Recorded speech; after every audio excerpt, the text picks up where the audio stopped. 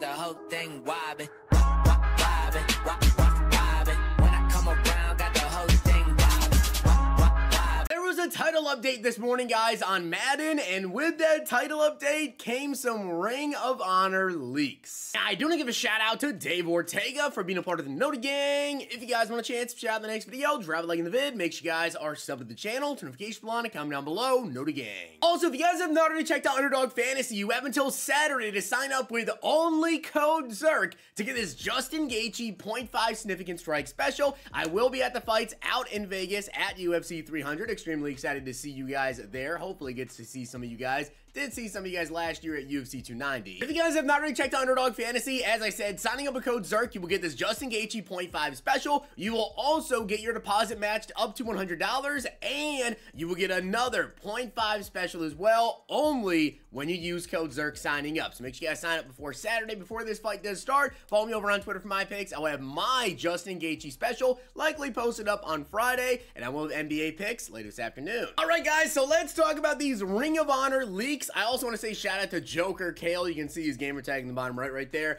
He was the first person I actually saw tweet about this. So shout out to him. He did notice this immediately after the title update, which basically just happened. And if you're wondering, the way to actually get these players to pop up is basically if you go into Madden Ultimate Team and then you back out, like Eric Dickerson right here, who's showcasing, which we will talk about here in a moment. They just seem to kind of rotate through the players. And we already know that with the end of Season 5 here, we have the Ring of Honor promo. It's dropping this Thursday. The players get revealed actually tomorrow night at 7 p.m. Eastern, and some other key things, and I'll tell you guys right now. I actually had a prediction video ready to go live this morning. I was like literally going to post it by the time you guys are watching this video. I was going to post that video. I had 2 of the players correct, so I'll take that as a moral victory here. But if you didn't know, the Ring of Honor promo was a promo that we got last year. And essentially, the main part of it is the 5 players, and they are going to be 99 overalls. They're all going to be really good, but that's not it. They also have, like, supporting casts, which would be, like, 98s. We get some 94s, 96s, whatever. But the Ring of Honor, the players that we got last year, we got Lawrence Taylor, Barry Sanders, we had Randy Moss, we had Deion Sanders and Tony Gonzalez. So those were the first 5 inductees into the Ring of Honor. We are not ever going to see them ever again as Ring of Honor players, right? We're only going to get new players every year for Ring of Honor. So that's why there's not going to be any repeats. But as you guys can see, Eric Dickerson, we're going to take a look at the 5 of them and also talk about how crazy these cards can potentially be. But starting off, Eric Dickerson right here, he is one of the first players that pop up, and yeah, this one's gonna be scary. I will tell you guys as well, here's some things we don't know. Number 1, we don't know what the stats look like, okay? So we don't know what the stats are looking like on these cards. We also do not know about, you know, potential theme team for them. I would kind of doubt that one, but we'll see about that. And also, we do not know if these players are going to get, like, you know, crazy X factors that start on and they stay on the entire game. So before you ask, Zerk, how much could these cards potentially be? We straight up just don't know enough. So I don't want to give you guys a price estimate because we just don't know enough about, you know, what exactly all these cards are going to entail. So I really don't know. But as you guys can see right here, Eric Dickerson, he actually doesn't have a card yet this year. So this is going to be his first card this year. And in terms of how good will he be? Well, this is a card from last year. He is 220 pounds, 6'3". Dickerson is always an absolute monster. And if he does have an X factor that stays on all game like Freight Train or Angry Runs, he's probably going to be the best running back in the game. He's always just insane. That's Eric Dickerson. Next up, J.J. Watt. J.J. Watt is also going to be really good. Now, of course, J.J. Watt already had a pretty good card with the 96 overall Team Diamond upgrade that he got. This was his first card actually in the game this year, but he had a 96 overall Team Diamond champion, 90 speed, 94 excel, 93 finesse move, 96 power move, and 92 block shed. And obviously, it's J.J. Watt. His cards always play really good. And going up to a 99 overall, I mean, he's going to be very fast. Obviously, the block shed's going to get a nice little jump there. The power move, the finesse move. A lot of it comes down to abilities, especially on D linemen though. So we'll see exactly what he is able to get. But if he's able to get like an X factor of Colossus or Unstoppable Force, that obviously is going to make him one of the absolute best. And on top of that, guys, because he is the Team Diamond champion, he does have all 32 team chems, which last year we actually had a Deion Sanders who had all 32 team chems from a promo earlier in the year. He also got all 32 team chems in the Ring of Honor, so I'd be kind of surprised if JJ didn't too. Next up, we have Michael Vick coming with the Ring of Honor promo, and yeah, Michael Vick, I will tell you guys, is one player that I did actually have on my predictions of Michael Vick. I thought we'd see Vick here or Tom Brady, and it is Michael Vick. So, obviously so. Yeah, this card's going to be pretty crazy. Now, in terms of stats and release and all of that, well, we do have a cover athlete, 94 overall Michael Vick with 95 speed, so expect this one to be 99 speed, okay? Expect this one to be 99 speed.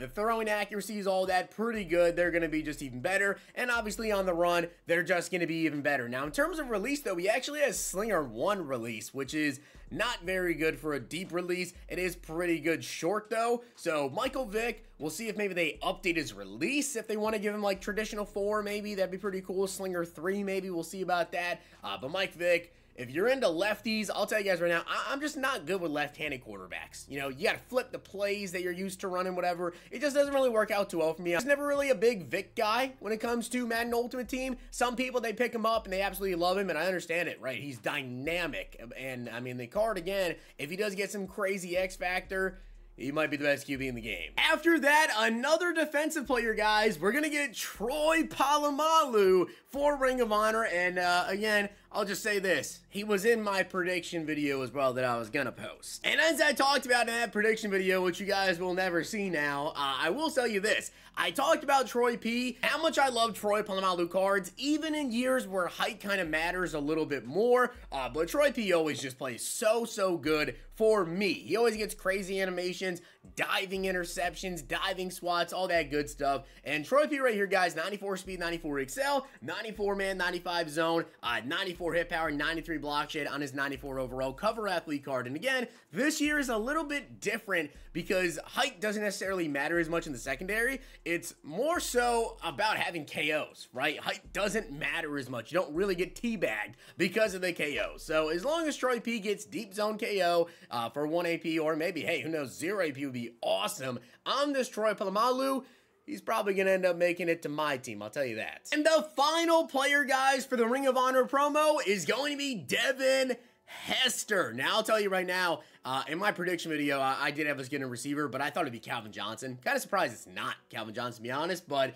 Devin Hester looks like he is going to get the Ring of Honor 99 overall, which, you know, are you excited about that one? Or are you maybe a little bit let down by that one? I feel like more people will kind of feel like we could have gotten a better wide receiver. Obviously, Devin Hester will be super fast, but so would literally any other 99 overall Ring of Honor receiver. And Devin Hester here, 5'11", 95 speed, 97 excel in this 94 overall.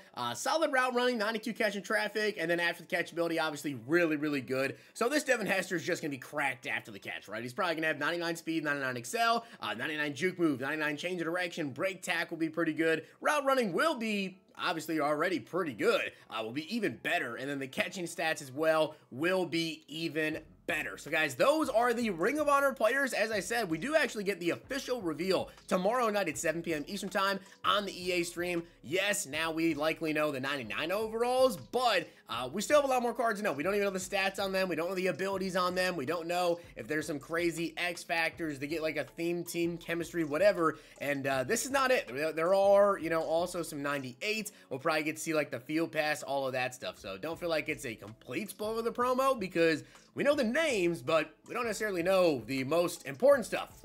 We also don't know what the sets or anything are going to look like either. But with that being said, guys, hopefully you did enjoy the video. And if you did, make sure you guys drop a like in the video. And of course, hit that sub button down below. Let me know what you guys think about these Ring of Honor players. Are you excited for them? Are you a little bit disappointed? Honestly, I'm pretty good with these. I think Eric Dickerson's going to be probably the new best running back in the game as long as they do get an X factor that stays on. Michael Vick arguably will be the best quarterback in the game. Troy Polamalu will be really good. JJ Watt to be really good. Devin Hester still, although, you know, not 6'5", will be really good. Make sure you guys check out Underdog Fantasy. Use code ZIRK. Don't miss out on the Justin Gaethje exclusive special. Follow me over on Twitter for my NBA picks. They'll be out later this afternoon, and I'll be posting up my Gaethje special, like I said, probably on Friday. If you guys enjoyed this video, check out these.